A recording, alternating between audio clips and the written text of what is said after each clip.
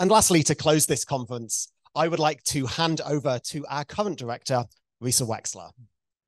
Okay, you've already heard a lot from me this week, so I'm going to keep this very short. Let me start by just re-thanking Roger and Tom for their amazing leadership of KIPAC, which has, frankly, gave me a situation when I started that it was already wonderful.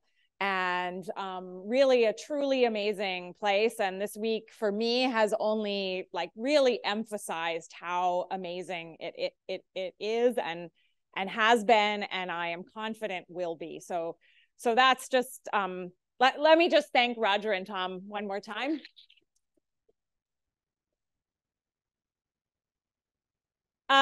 I just want to say a few words. We actually already heard most of these things from Roger and Tom about, things we're excited about. I'm personally very excited about dark matter, and I think KIPAC is an extremely exciting place to do dark matter. We're leading on the WIMP experiments. We have this entire huge new program of Axion experiments, which is opening up orders of magnitude of things we might be able to probe that could be dark matter, and all kinds of new ways to learn about dark matter from astrophysics. So KIPAC is just a really exciting place to do this, and also think about the theory. We've heard a lot this week about cosmic surveys, but I think, we have been doing cosmic surveys, but the next decade is going to blow this up. It's not just Rubin. We've got CMB surveys, we've got the radio surveys that we heard about coming, we've got new X-ray things, we've got Euclid and Roman, and I'm just like, sometimes I just wake up in the morning and I start thinking about the surveys that are going to come in the next decade, and it's mind-blowing. And Roger emphasized that we should also think not just about surveys, but about individual things, and I couldn't agree more. And I actually, I think we are going to learn, these surveys are going to find interesting things. And then we are going to need to really follow those things up and think about the astrophysics. And I'm personally just actually really excited about how much richer the landscape has gotten here at KIPAC recently in terms of the breadth of astrophysics. That we're able to think about, people like Susan and Kevin and many other people coming to really, think about ask the deep questions about what is going on in every object in the universe. It's just, that part is really, really exciting to me.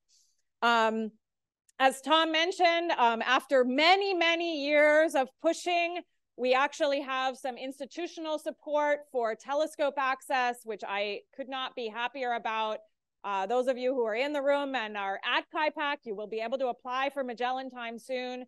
So I'm very, very excited about that. And I hope that that is just the start of what is really kind of a new direction for KIPAC. And, we've heard a lot about the data coming, and I'm also very, very excited about the partnerships that we're building with our colleagues across the lab and across campus on these issues. I think my own view is we're going to be doing science differently 10 years from now because of the data and the way we are using AI, and I think we can be leaders on that topic here at KIPAC, and I'm really excited about that going forward. So that is most of what I want to say. I want to say happy birthday. Here's to 20 more years of discovery, keeping our minds open to what is out there. And thanks to really every current and former member of KIPAC for really making this, in my view, truly the best place in the world to do science in the presence of such an amazing community. And before I end, I really just want to give special thanks to our entire administrative staff. Christine is here, who was a key person in the early days of KIPAC. Andrea is here, who has joined us a shorter time ago, but has already been making KIPAC work incredibly well. And I want to just give a special bit of my heart to Martha, who has kept the entire place going. And this one is for Martha.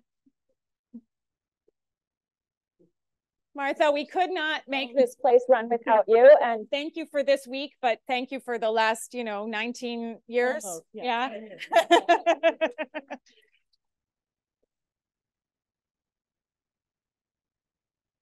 And last but not least, I want to give another really special thanks to Dan, who really made this week happen. It was absolutely, Dan, I don't know, I would have lost my mind if you had not been here doing what you did, but the conference was absolutely incredible. And Dan really deserves a huge amount of thanks, not just for the effort he put in, but the thoughtfulness, the exceptional people that he brought to give talks. So thank you, Dan.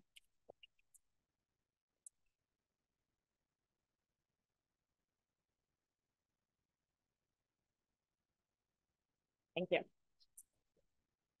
And thank you all.